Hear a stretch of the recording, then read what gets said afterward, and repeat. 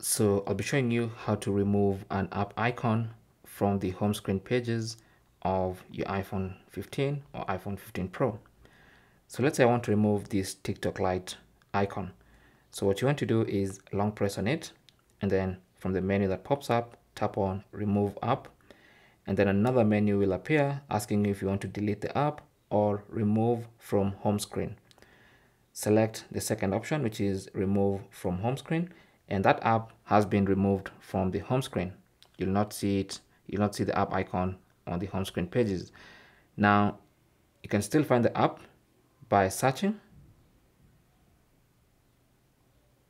There you go, and you can launch it from there, or you can find the app in the app library. So if you scroll all the way to the app library and try to find the app, you might find the app, or you will find the app in the app library. That's basically how to remove an app icon from the home screen of your iPhone 15 or iPhone 15 Pro. Thanks for watching. Leave your comments and questions down below, and good luck.